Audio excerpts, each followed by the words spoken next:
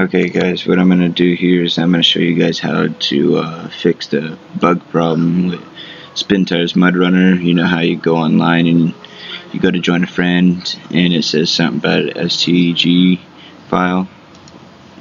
Just go into your files here and put exactly what I put, %app data %, hit enter, then go down to Spintires mudrunner, user saves.